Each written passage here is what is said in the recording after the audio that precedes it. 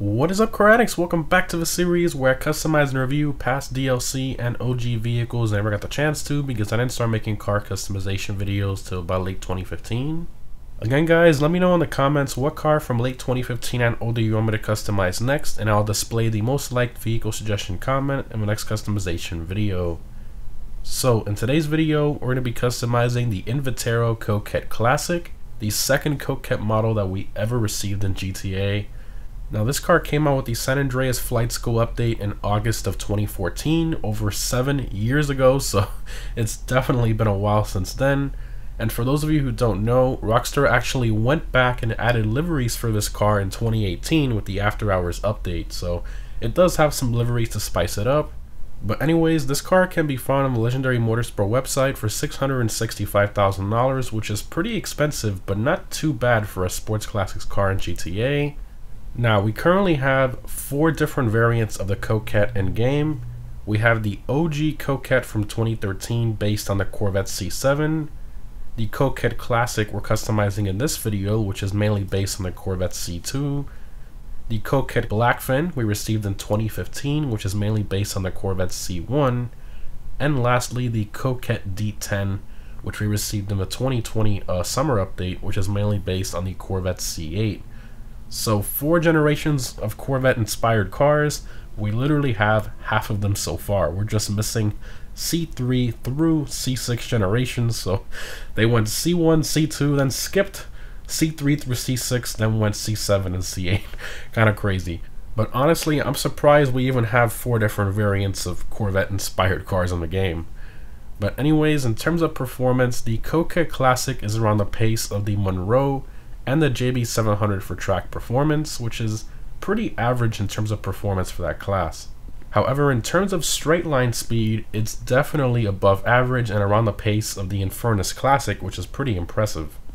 The Coquette Classic mainly suffers in terms of handling and traction, but honestly that's what makes it fun to drive around in free mode anyways, so it's still a great car, but again, it's not really a track race car like the Turismo Classic and stuff like that.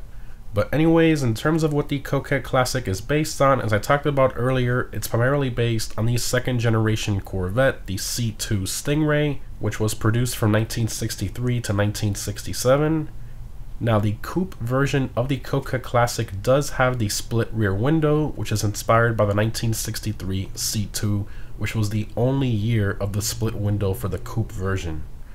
Then in 1964, they changed the design to a full rear window due to visibility complaints from customers. So legendary design, wasn't really practical, but now that's arguably the most desirable Corvette ever made, the 63 split window. But anyways, let's go ahead and check out the customization of the Coquette Classic.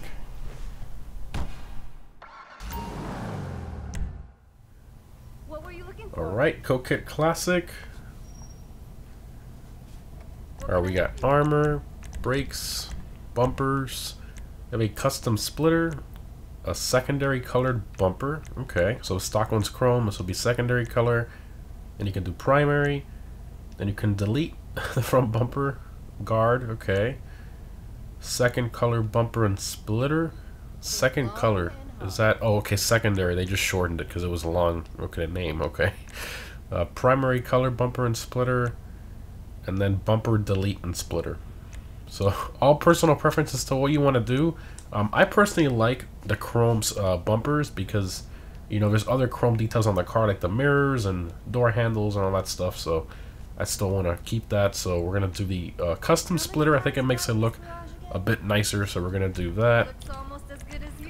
Rear bumpers, you can do secondary color rear, primary, or just delete it. Again, I like the chrome just like the front, so we're gonna keep that going.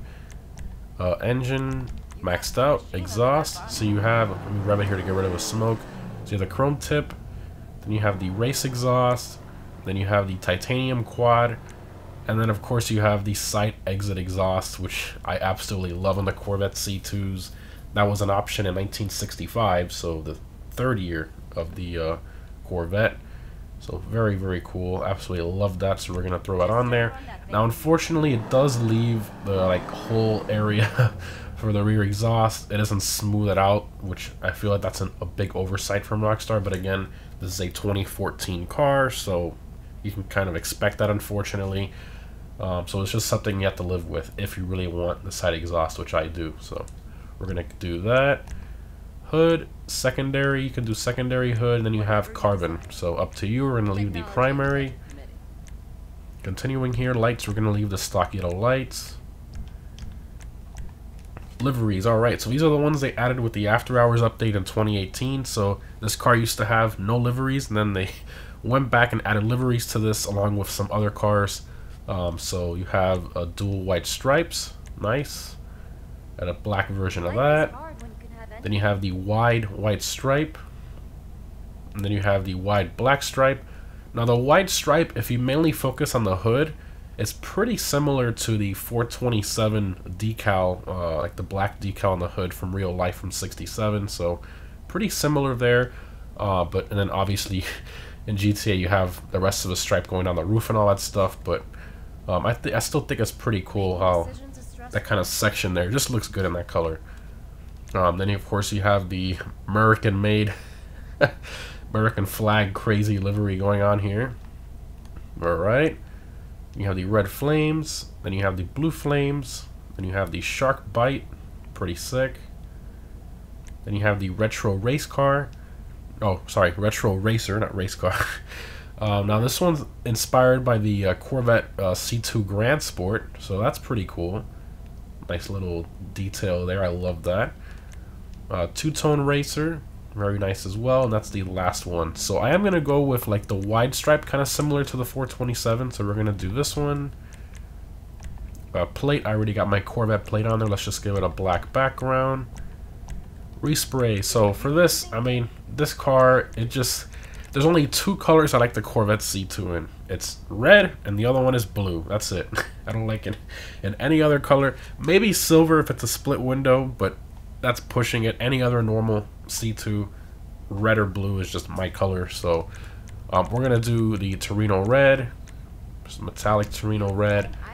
Maybe we should tone down the pearl a bit. Let me see here, maybe like a silver pearl. That's a little bit too much. All right, we'll do like I want a little bit but not too much. I think we'll do maybe just a graphite pearl, very, very subtle. Secondary is front splitter, and then of course any secondary color options you chose, and then it's also the interior stitching, so that's pretty cool. Now I do want a little bit of contrast. I feel like the red down there, I mean, looks a little strange. I think it looks a little better in black. So if we go here to the black, I probably should have gone the other way. There we go. We go into the black. I think it looks pretty good. It gives it like a nice little contrast, so we're gonna do that. Maybe a matte black? How does that look? That looks pretty good. It makes it look kind of like a plastic one or something. Makes it look a little more original. That's pretty nice. You know what? We'll do the matte black. That looks pretty good. Alright, crumbling goes on the side of the door. Nice. Roll cage. So you have the roll cage upgrade here. Okay. And the most important one. This is the biggest change, and it's only a $700 option. Here is the topless Coquette Classic. So it's literally just a roof option. I think when this car originally came out, you had to buy one or the other, and then they threw in this roof option later on. I can't remember, but I think that's what happened. But now, you know, you can buy either one and then just change it whenever you want, and it's a completely different look. I mean, it's way, way different. So the main thing you notice for the coupe has like a trunk area, and then the no roof option smooths that out with paint, and then it gives you roll bars above the seats. So you can see Stalker doesn't have that. Boom, now it's got roll bars. Very, very cool. And if you're wondering, yes, when you do the roll cage, it will change it there. So there you go. I want to do the roof. I love the split window. I think it just looks incredible, and the lines and everything back here looks so good. But honestly, they're both very, very nice. I feel like if you're a Corvette fanatic, you definitely need two of these. You need a coupe and the topless, because they're both very unique and good looking. All right. Let's go back to the roof. Transmission, turbo, wheels. So for this, I'm going to go for like the knockoff style wheels for like the 67 427, which is my favorite, with the side exhaust pipes and all that. So we're going to go here to the lowrider category, and then we're going to go to the flares. These actually are pretty similar to like the non-knockoff wheels. And then you have the big worm, which is probably the closest you can get to the knockoff wheels from the C2. So we're going to do that. Love it. We're going to leave the alloy in the middle. Windows. We'll do a light tint because I don't want to tint it too much because then it makes the back glass look weird. I don't know. It just doesn't look right. We'll do a light smoke just a little bit. Alright, that's all the options there. Let's take this thing for a drive. Exit to ground. Looks so good.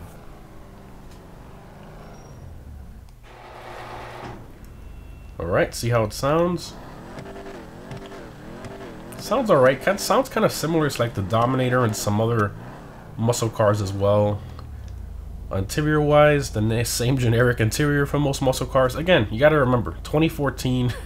It wasn't until I think 2016-ish where they started doing, you know, new crazy interiors and stuff like that. But you know, this is again a car from old gen, so we gotta keep that in mind. All right, rev it up here. Let's go for it.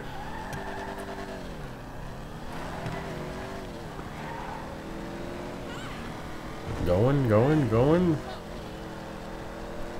Not bad. It moves pretty well. You know, it's not a slow car by any means. It's still a very quick car. The handling, of course, as we talked about earlier, is not too great, so you got to be very cautious in the corners. For example, let me push it here a little on purpose. You can see a little understeer, and then if you push it too much, you get oversteer, like this, for example. So you got to be very, very careful. It's not an easy car to drive, but that's what makes it fun. I think, you know, this is a nice experience. It's not a grippy monster, and it's not uncontrollable either. It's still a car that's very predictable to drive, which I really do like. It sounds pretty decent. It's got a good top speed for the most part, considering what it is. And again, fun driving experience, great looks and design. Overall, not bad, especially from 2014. And the fact that Rockstar went back and added liveries to it makes it, you know, a bit more special on top of that, and makes it a little more lively. But let's go ahead and pull over here, open all the doors and stuff. It really does look good with the side exhaust pipes and those wheels. Alright, vehicles. Alright, vehicle doors all. That's weird. The hood. Oh my, it just... Whoa, okay, well, that's how you can tell this is 2014. The hood, it doesn't open nice and slow up. It just teleports up. That's... Okay, just glitches upwards. Alright. That's strange. Okay. See this here. Not bad. Looks like a gated manual there. Kind of funny. And the rear, of course, nothing opens back here. And I did test the topless version. It has like a cutout for a trunk back here, but that does not open even through the interaction menu. So it doesn't matter which version of this car you have, the coupe or the topless, they both don't have a trunk that opens. But yeah, overall, you know, I think it's a pretty decent and fun car for the money. 665 is a bit high. I think the Turismo Classic is 700 and something, and that's one of the top vehicles in the Sports Classics class, and it's based on a Ferrari F40. So, you know, this is still a Corvette at the end of the day. I definitely try to get this on sale.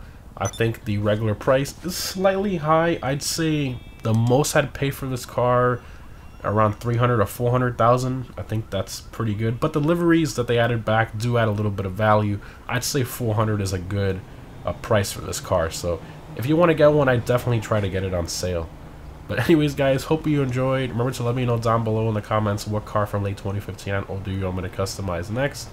Thanks for watching, and I'll see you in the next one.